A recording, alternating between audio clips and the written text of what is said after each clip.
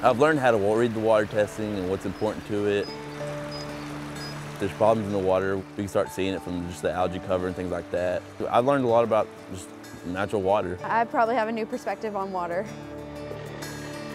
Welcome to Glen Rose High School's environmental science class. We practice testing several times a week. Not every school does it, so it's just fascinating to me. Today, this river is the classroom, the water flowing through it, the subject, and these tiny samples, the assignment. They're taking the data right now.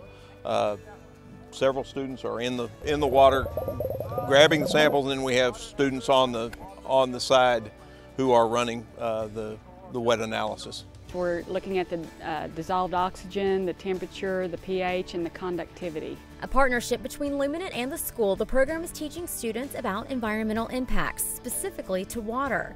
Not only are these students literally knee-deep in their lesson, I like it a whole lot because it's more hands-on, and we're actually doing it ourselves instead of somebody showing us what to do and not letting us touch anything. they're also providing data to the Texas Stream Team program. We send it off and they keep our readings in case, we find something, and then they'll come out here and check it for us and make sure we're doing it right.